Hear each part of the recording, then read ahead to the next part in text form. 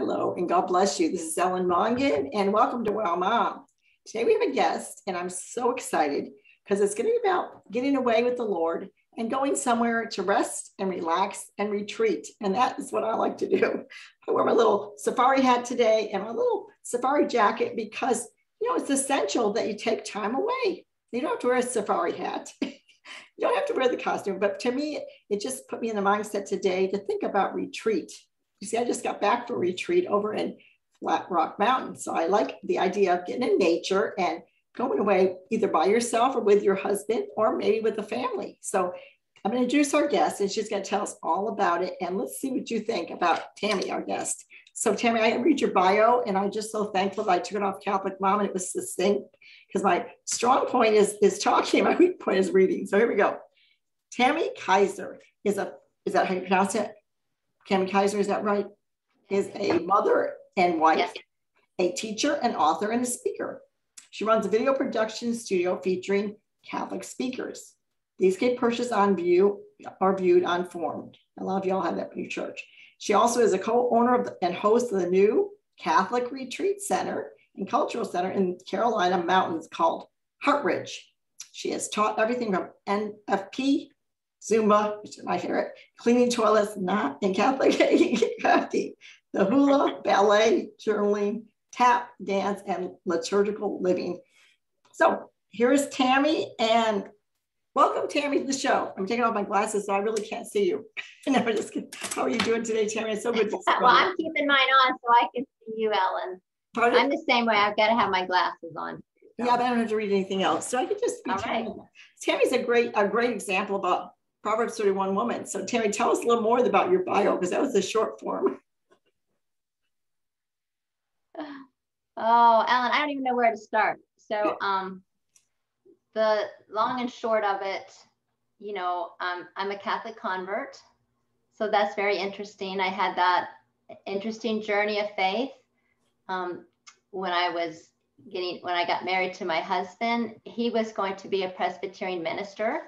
Wow. And I had it set in my mind at that time that I would be the wife of a pastor and we would raise a family and I would take care of the women's ministries in the church and he would be the pastor there and, in some quaint little country church or something like that. But God really touched our hearts with the truth of the Catholic Church. So, we converted and that's a whole other issue in itself too, what brought us into the church. But from then on, it was kind of just crazy. My husband had been a religion major in college. So when he converted to Catholicism, he couldn't be a priest because we had been married. And so we were kind of just sort of lost and unemployed. We had been very strong in youth ministry in the Presbyterian Church. So that is sort of where our ministry began in the Catholic Church, is in youth ministry. And at that time, we're talking, I don't want to do the math, 25, 30 years ago, youth ministry in the Catholic Church wasn't much, So we kind of brought this idea of a youth program into the Catholic Church. And so my husband and I served as youth ministers, and we embraced the teaching of the church of being open to life. And so we started having a lot of children. And I really saw my role at that time just to be a mom. And I was very happy to be a stay-at-home mom. And my husband, we were having trouble. This is what it is like. You can't feed a family as a youth minister in the Catholic Church, especially a long time ago.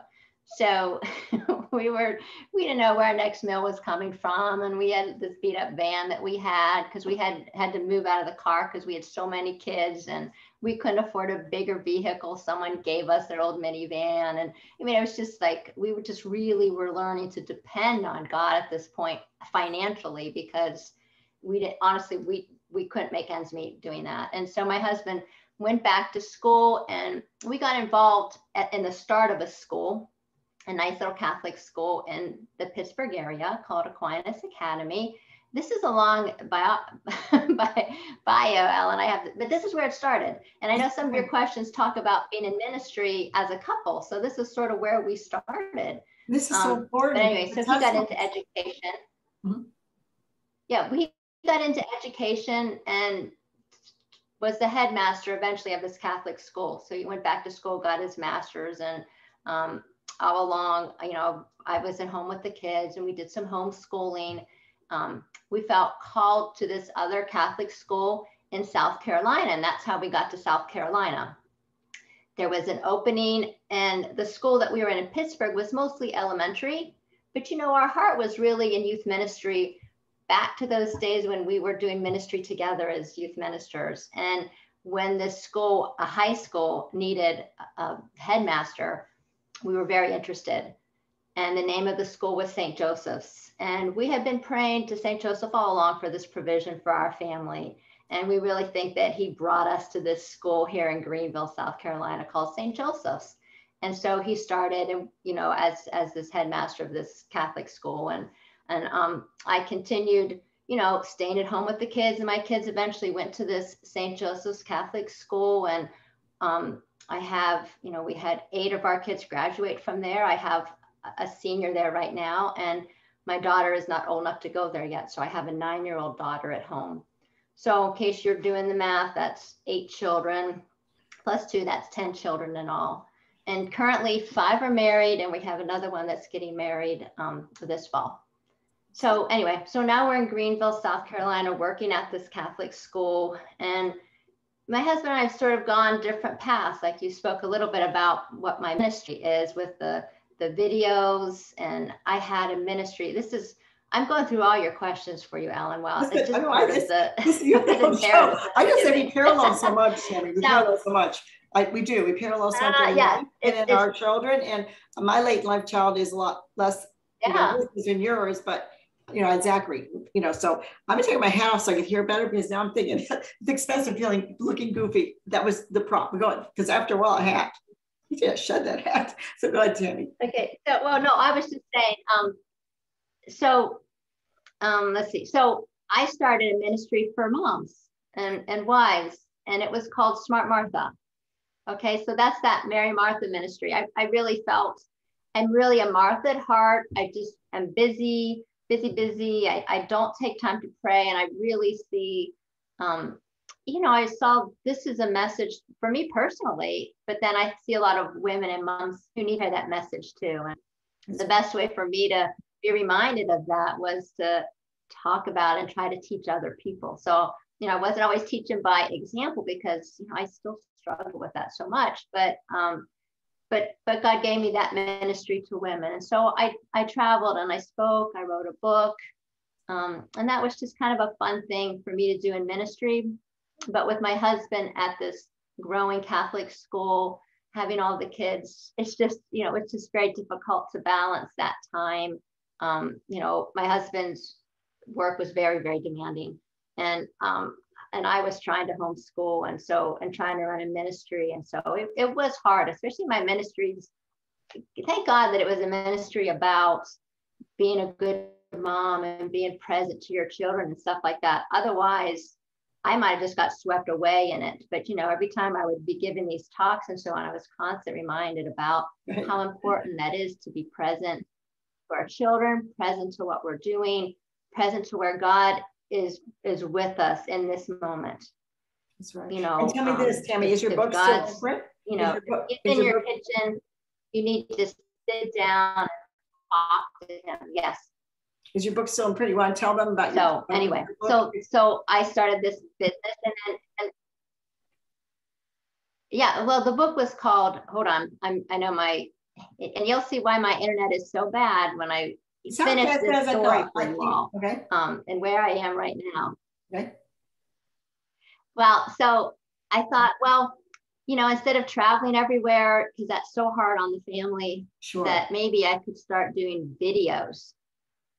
And this was just when this was starting to be a new thing. You were one of the first, I feel. You'd buy a DVD of a program. Mm-hmm.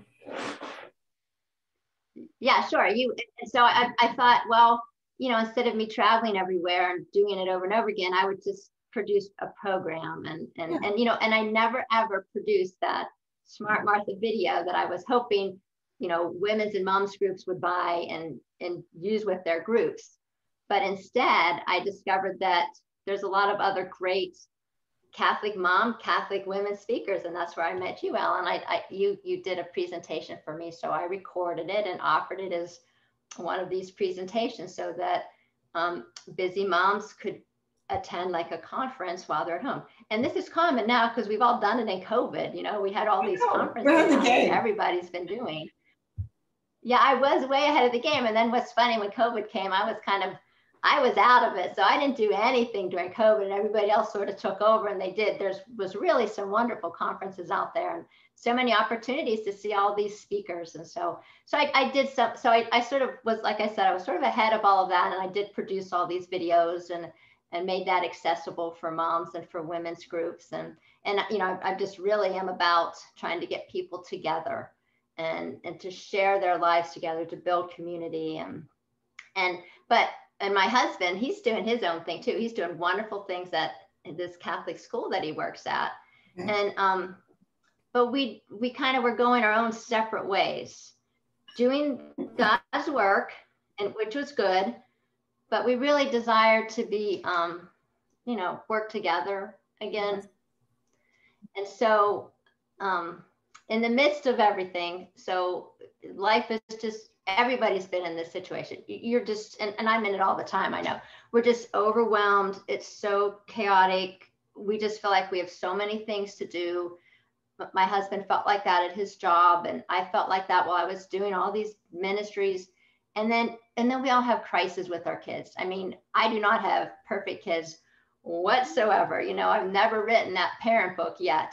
and we all do that. So our kids take up a lot of the time. There's no perfect family. Mm-hmm. Yeah, so it just is a time thing. And so we were both feeling so stressed, and God provided this little cabin. It was a trailer, Ellen, but it was in the mountains in North Carolina, this little cabin. And my husband and I, and we bought it. You know, we still don't have tons of money, but we bought this little piece of paradise, we called it, in this little trailer in the mountains. It's like a little cabin.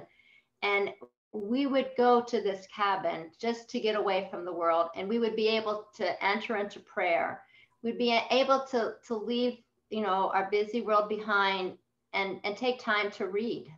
Like, who has time to sit and read? But we would do that at this cabin. And we would spend hours together just talking with one another. So it saved our careers, it saved our marriage, saved our physical being, because we start to feel the stress, you know, how that plays out on your body too. And we would invite our kids, you know, our grown kids, to the cabin, and they would spend time with us. So this cabin became a refuge for us. That's right. And then we had the idea, we would like to share this with others. We would like others to be able to take time away from their busy lives and go on a retreat. And so we thought, well, maybe we could add a place to this little mountain that we had now. You know, let's look at building another building that people could come and stay at. And we looked at nearby properties. And so God sent us on this journey for almost a year and a half, where we would go to a retreat place, or possible retreat place. So some of these places were really run down. Some we would like travel like up a mountain, up, you know, and we would finally find a place. We're like, no one can drive here. Some of the houses were falling apart. Some are just filled with all kinds of antiques and stuff. Like, we found this farm somewhere, all of these places. And every time we went, you know, we'd be praying for a sign, and we'd think we'd see a sign, but we weren't sure. We would look into buying these places, and sometimes we'd put an offer out. And then one time we were in an offer for a place, and it looked like we needed to borrow a lot more money to do stuff with it to make it usable for people to come. And so I went onto the computer, and what you do to find what your mortgage payment would be is you'd go to a site that finds your mortgage payment. So I went to this site online, and I typed in the numbers, and then on the bottom, they had an advertisement for this other place. And I'm like, oh, you know how it was just another realtor place, and they were advertising this place. I'm like, wow, that place looks really good. It looks really perfect. So I pulled it up. I looked at it. I'm like, oh my gosh. And, you know, we were in contract with this other place. I said, no, this looks like the place we need to see. And so we went to see it, and we loved it. It was we were able to, I don't want to say it was reasonably priced because we were able to borrow, with our life savings, our mortgage, with everything we've thrown into this, we were able to talk a bank into lending us money for this place. And so we bought it. And it's this former Baptist reform school for girls. Mm-hmm. And it had been closed for 2 or 3 years. And prior to that, it had been run down and went out of business. And a couple other businesses who did similar reform, this is Baptist, pretty fundamentalist stuff, had looked at it and had moved their stuff here.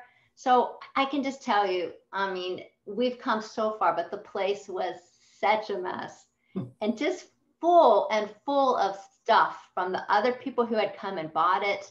I mean, you had that nice safari hat. We had over a dozen cowboy hats here. There are over 500 work gloves here. There is hundreds of King James New Testament Bibles here. I mean, just tons and tons of stuff that, and when we first bought the place, of course, the power had been turned off because there's all kinds of back taxes. And I'll tell this story and then I'll let you ask me some more questions. No, I like this. I didn't know the story, but I love the pictures. I'm going just for the pictures. So it's kind of cool. So this is January and it's cold and there's no power here. So it's very dark. And January is kind of dark anyway. And we're wandering around the place and every time, this is maybe in our third visit, and every time we'd come, we would discover another building or another room or someplace that we didn't even know was here. Nice. And we're opening doors and they're full of junk. And of course there's spiders, there's snakes, there's everything going on here. And we just have our little phone flashlights, so we're looking in different buildings and stuff like this.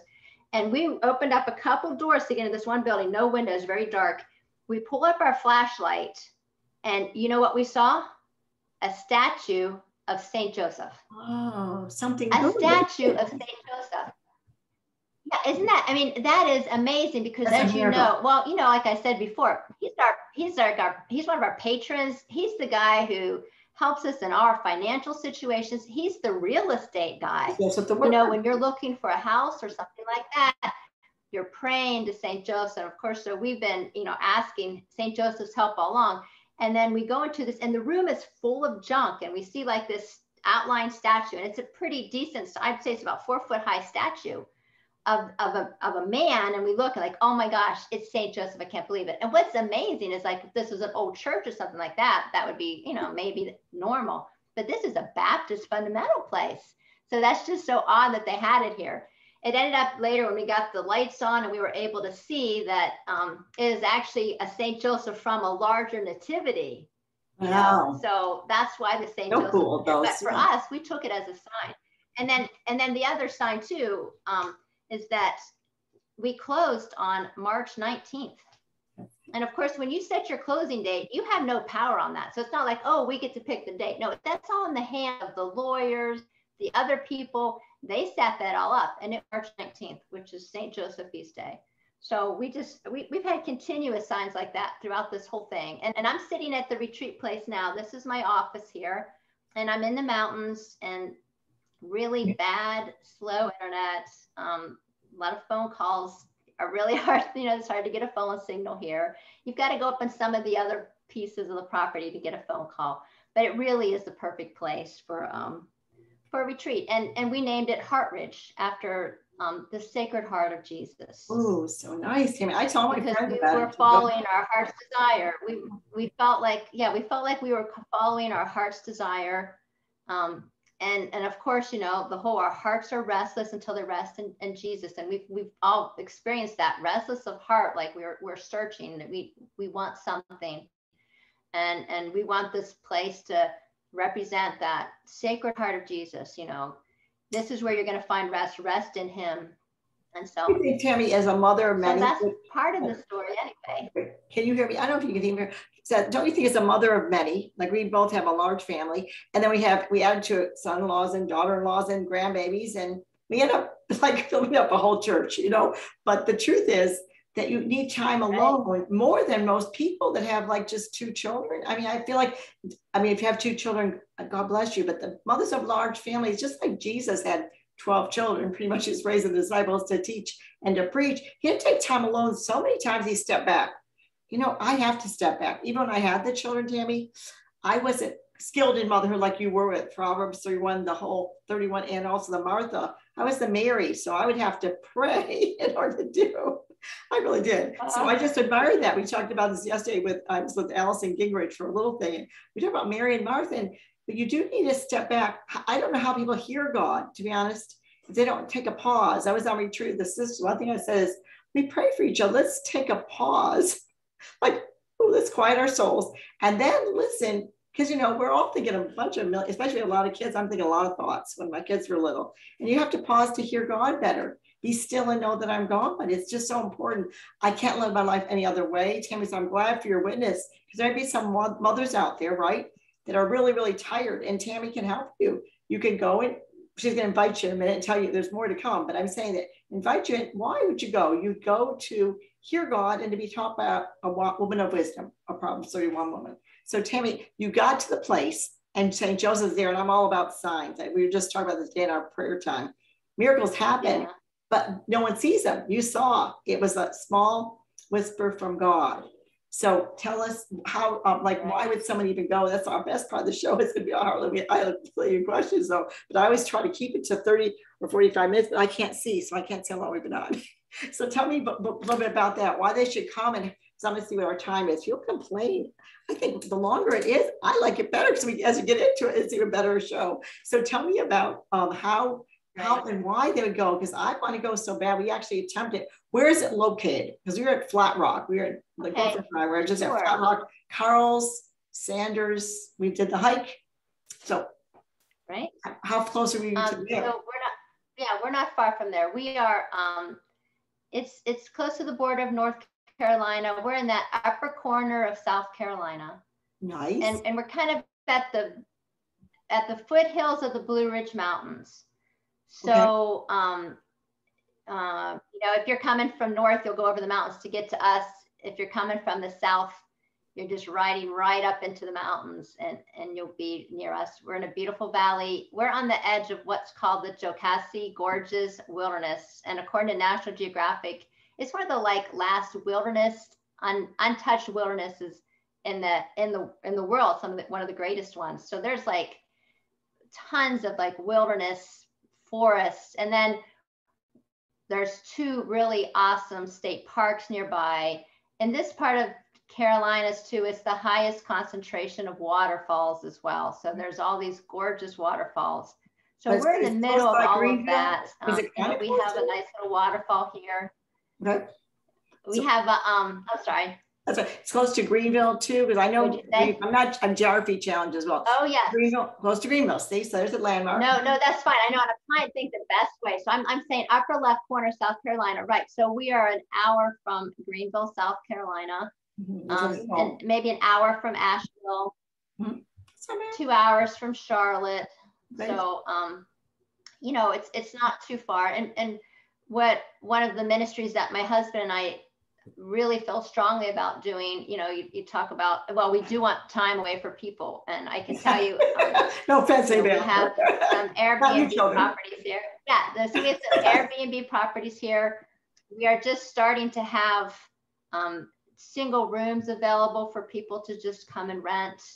Of course, we've had a lot of church women's groups. They've come on retreat already. We've just been open in April. I know. But one of the ministries that we're all starting that I think your families would really be interested in is that we are doing family camps. This is time for the whole family to retreat away together. And of course, it's not quiet and prayer when you're with the family. I mean, it is to a certain extent, because we do have those wonderful times together, but we're talking about lots of games or kayaking. We have a zip line. So it's this wonderful opportunity for families to come together. And I tell you, we had 3 week-long sessions this summer, and the response was overwhelming. The families, they loved it. I mean, it was just an opportunity to come together. There's mass every day. We have a chapel, so you can always get away here and pray at this little chapel that's here. It's just really good fun with the family. And then you have that advantage of meeting other families too. So we have time when you do some work with just your family, and we give them some questions and some little activities to do with their family. But we also have time that you can be with your peers. So the adults hang out with the other adults and talk about life and issues and encourage one another. And just the bonding that occurred between these adults on these summer camps was just amazing in this amount of time. And then, of course, we offer a date night. So we encourage couples to spend, time together. And so we would see the couples, on the other side of the lake. We have a lake. So they're sitting on the other side of the lake in one of our swings over there, just hanging out together while we're watching the kids in the gym for them. And so it's just kind of those aspects of your life that you need to work on. And the most important relationship, your relationship with God. So this whole thing centered around God. Like we have morning prayer and evening prayer. And it's just a really beautiful time. Our theme this year, and this is kind of pithy, but the theme was, there is no spot where God is not. Oh, I like it. Of course, we had a theme song. And so all the kids are singing this theme song all the time. And what an important message for everybody to remember, there is no spot where God is not. And next year, we're going to have 5 weeks for families. And we had families from all over the place. Very few came close, mostly. Well, we had some from Charlotte, but we had from Florida, from Ohio, Vermont, Louisiana, Kansas. They all came to this camp. And so that was kind of fun having this representative of Catholic families from all over the United States. So that was another ministry. And so my husband and I are running this program. And we have interns that we're training that help us out with the camp. So that's a whole other ministry as well. So if you have young adults who are bored in the summer, like college age students who want something really substantial to do over the summer, it's a great opportunity because they build a community, and a community that prays together, but also works together and ministers to these families and these kids. So that was a beautiful ministry that came out of this as well. I have a lot of questions, but one thing I want to say is lots of stuff, Ellen. Yeah.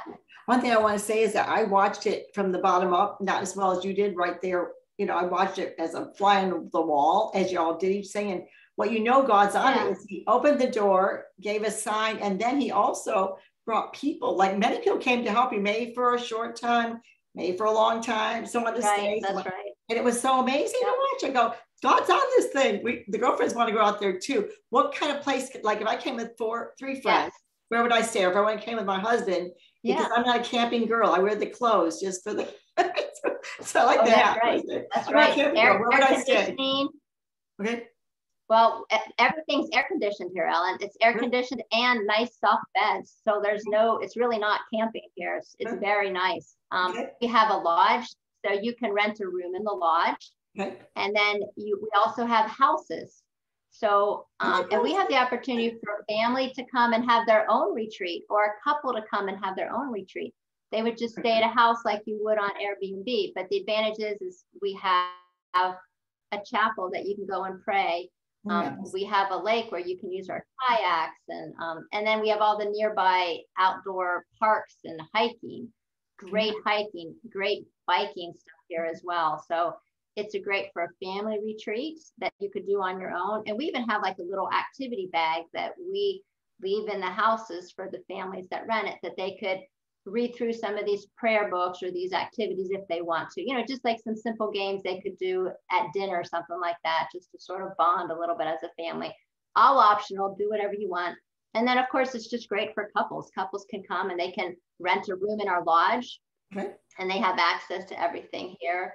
And if you had a group of women, you guys could rent one of the houses. I think that would be a blast. And then you would kind of do your own little retreat. And even you just spend time, like we would like the opportunity for people who are writers, songwriters, painters, poets, whatever, if you're working on a project like that, eventually you want to have some retreats for quilters, for knitters, for people like that. So that's just an opportunity for people to come away and spend some time in quiet that they want. We also are having like some serious, more like studies as well here. Like we have one coming up. We're doing a study on the interior castles by so Saint nice. Therese of I'll tell my friend. Yeah. So also, do you have marriage retreats? Yeah. So that's kind of a retreat experience. Yes. Do you have marriage retreats as well for that you lead, have couples? I thought you had one in the summer, a marriage retreat. I don't know.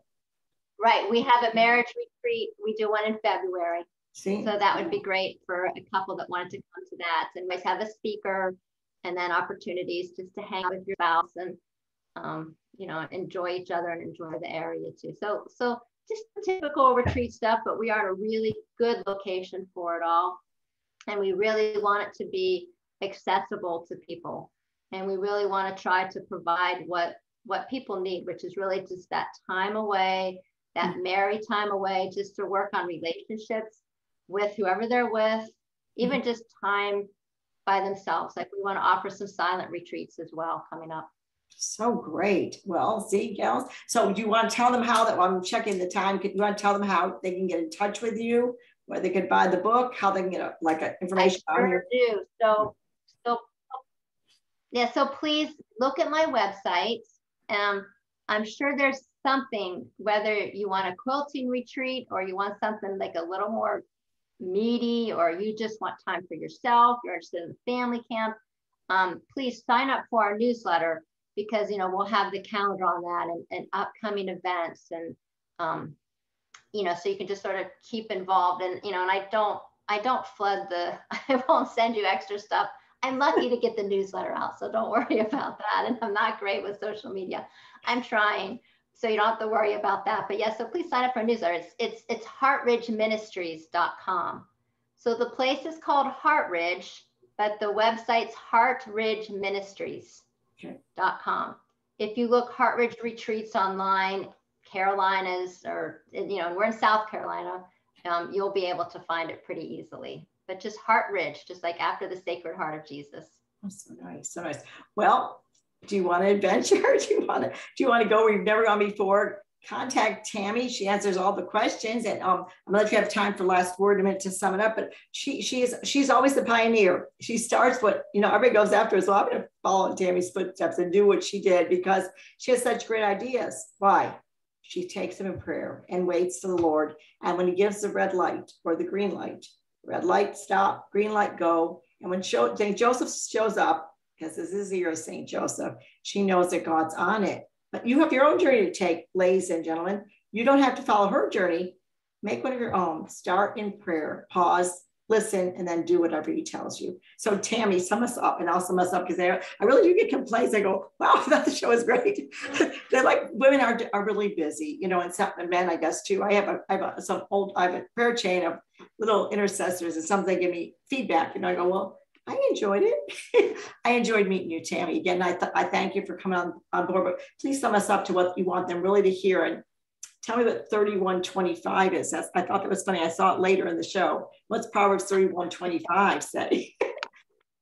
It says, okay. How's that? She's clothed in strength and dignity.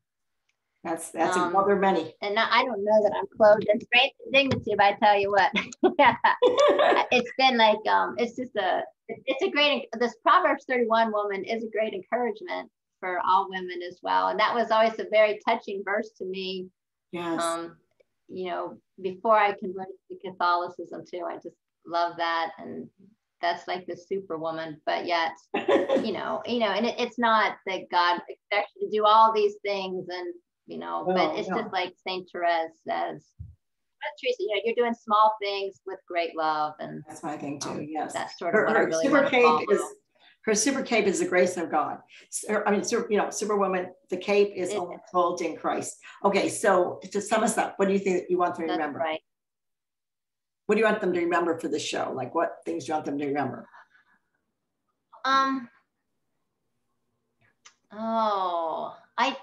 What I want them to remember is about Jesus's Sacred Heart. Okay, so the heart, and that he loves you so much and has so much planned for every single woman and mom out there. So much for me, it was this beautiful retreat place. All right. And it seems like it's a lot, but trust me, it is a lot of work. And it's so frustrating sometimes. And I'm just tired. And sometimes I just want to cry, like, why? I can't do this. but I know he loves me and he has this gift for me. But I want every woman to know that his heart burns for them individually, and he cares for them, and he's going to provide them wonderful things too. I mean, I know there's suffering involved because we've all been through suffering, but even through that suffering, he loves them so incredibly a lot. And my life's a witness to that. And I hope other people will, recognize that God's love burns for them individually, every single one. Thank you, Tami. Tami writes still, and she still speaks. So you call upon her. She'll come if God says yes, and then she'll do whatever he tells her. But I do want to say that delight in the Lord, he'll give you the desire of your heart. But when you delight in the Lord, he is the desire of your heart. So all you want to do is be alone with him, hear his voice, and pour it out to the next person. Tami's been an example to me, and I thank you again. And I know you all learned something today, because you learned something from everybody, and everyone can learn something from you. So listen in prayer, and then go where he tells you and do what he says to do. Have a great day, Tami, and rest, and then tell us what. Thank you, Ellen. Thank you for the opportunity. God bless you. I'll tell the whole world. I gotta say, I'm gonna turn this off, and here we go. Thank you. From Wow Mom.